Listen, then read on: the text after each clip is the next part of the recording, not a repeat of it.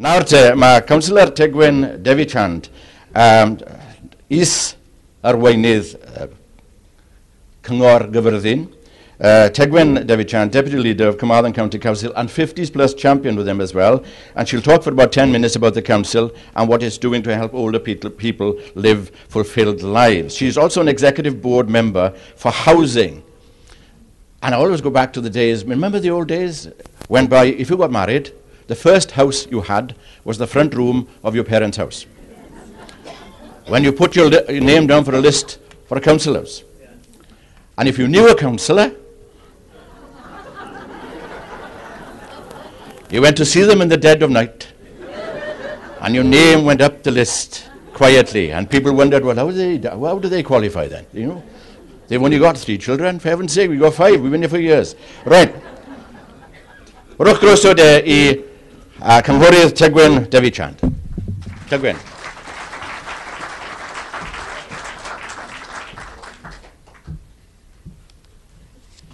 Can I firstly say that doesn't happen today, I can assure you.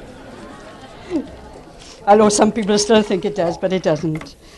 Anyway, you may think it's a long speech. It isn't. I just made it big enough so I could actually see it. Good morning, everyone. Bore da pawb. Welcome to this year's 50s Plus Forum annual event. As you can see from your programme, the day has a lot to offer everyone.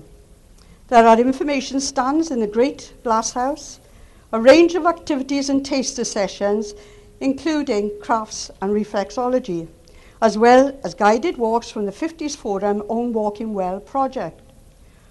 All of this is in addition to the botanical interest and landscape of the botanical gardens. An excellent venue for our day together, I'm sure you'll agree. In fact, I think we should have made this bigger because there's so many people who wanted to come here and have to go around the gardens. But there we are. I'm very pleased to be here today as Deputy Leader and 50s Champion. I am proud of Carmarthenshire's 50 Forum and the support the Council has given to its growth and development. Standing here today congratulating the 50s Forum with an excess of 2,100 members, it is worth reminding ourselves where we have come from. Back in 2003, the Welsh Government, through its strategy for older people, asked local government to set up a 50s Plus Forum in each local authority area. Not only is your forum one of the largest in Wales, I would suggest it is also one of the most effective. As well as running beneficial projects, as Caroline has explained, forum members regularly tell the Council what they think on important topics. This is absolutely essential to us delivering what people need, not what we think they need. At a time when budgets have never been tighter, the views of older people even more essential. I will return to the subject of budgets later in my talk. Before I do that, I just want to mention some improvements we are making to services. In response to better meeting the needs and wishes of older people, the Council is supporting the development of new extra care housing in Carmarthen and Ammanford. The idea of these schemes is that they make the most of what older people can do, while supporting the things people may not be able to do on their own. The Cllr scheme in Carmarthen has 61 self-contained apartments, 11 of which are specifically designed for people with dementia. It is set to open later in 2015. The Ammanford scheme has 50 apartments, and as with Carmarthenshire, the scheme includes space for activities and socialising. As Executive Board Member for Housing, I am particularly pleased that the very real needs of older people are being met in this forward-thinking way. These new extra care schemes are part of a new approach to helping older people get the most from life. On this note, clear evidence shows that older people who suffer abuse, and there are many types, including physical and financial, are stopped from getting the most from life. For this reason, the Council are very actively promoting adult safeguarding, particularly by working with the police and the Health Service through the Carmarthenshire Adult Safeguarding Board. I firmly believe that every person has the right to live free from neglect and abuse. Our partnership with the Police and Health Service is also essential in our determination to tackle rogue traders. Rogue traders can be very persuasive and can appear very genuine. Some people are tricked more than once. We are driving forward a test project in the Llanelli area to do what we can to prevent people being tricked out of sometimes substantial amounts of money. Trading standards are actively tackling telephone scams, particularly when fraudsters are deliberately and repeatedly targeting vulnerable people. As a responsible executive board member, I just want to make a few other comments about housing. Our strong partnership with Care and Repair has led to over 1,000 small repairs or adaptations being done on private housing. These small but vital pieces of work can often mean the difference between ill health or accident and living a full and independent life.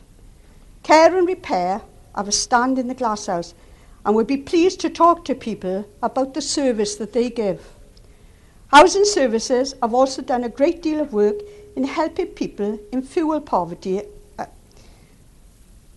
access the Welsh Government's NEST programme. The scheme can include new heating and more insulation, which can have a major effect in reducing heating costs. In Carmarthenshire, the average amount spent on improvements is £5,000 per house, resulting in an average saving of £500 on your fuel bill. Finally, for housing, I'm pleased to say that we're installing Wi-Fi in all our sheltered housing complexes. It gives me such pleasure to see older people using technology. Some residents now use Skype to keep in touch with family and friends, and the world of the internet opens up so many possibilities for people. I briefly want to update members on the recycling project run by the Council and Cllr. You may recall that this project was set up following feedback from the 50s Plus Forum about how recycling could be increased amongst homebound older people. It was clear that many wanted to recycle more, but were not able to get to recycling sites. The project works by volunteers visiting people's homes to provide advice and to help people with their recycling. The project is a clear example of where the Council posed the question and the 50s Plus Forum delivered the answer. Please visit their stand for further information. The Council has to consider very substantial questions of financial nature. In setting its budget for 2015 and beyond, the Council needs to hear from you, as many people as possible. One of the questions, should the Council provide certain services? Or should other organisations provide those services? Today, a number of Council staff will be going around asking you for your views. I know there is much to see and do here today, but please pause to spend a few minutes to tell us what you think. There will be other opportunities to give your views, but there is so much for us to learn from talking individually. One-to-one, I would like to finish off by wishing you all well. As 50s champion, I believe the 50s Plus Forum has strength in numbers. The fact you now have over 2,000 members is a major achievement. Keep going the way you are, and I would be surprised if you don't hit 3,000 by next year. Thank you for listening, and I hope you make the very most of the day. Diolch yn fawr I chi. Thank you.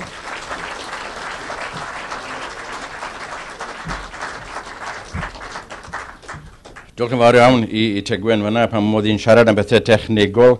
Fi yn trial yn orau yn y tŷ. I am doing my very best with technology in the house and computers and so on, but when it breaks, I have my son come down to repair it, and he has told my wife that the real problem with the computer is the space between the computer and the chair.